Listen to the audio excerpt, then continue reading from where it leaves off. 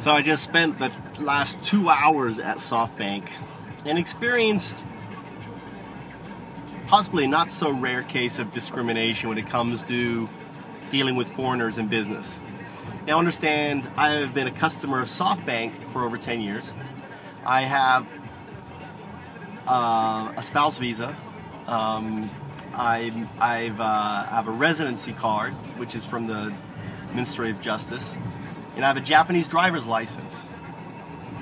And in order for me to rent a pocket Wi-Fi device, they wanted my passport. And I really feel that this was, why do you need my passport? I mean, you've got two forms of ID. You've got me as a customer. I'm in your system. And yet they refused to rent me a pocket Wi-Fi because I didn't have my passport with me. And the whole point of having a department, a Ministry of Justice residence card is so you don't have to walk around with your passport. And it's very infuriating because ultimately it's a policy that is really not thought out. It's just in place. And being Japanese, there's no bending of the rules. This is the policy. If you're a foreigner, regardless of your stay, your status in Japan, you need your passport.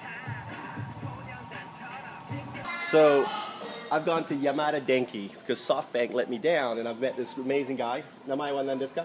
Shimizu. And he basically went and showed us the map here. This is really good service from Yamada Denki. Shows us a map here of the coverage.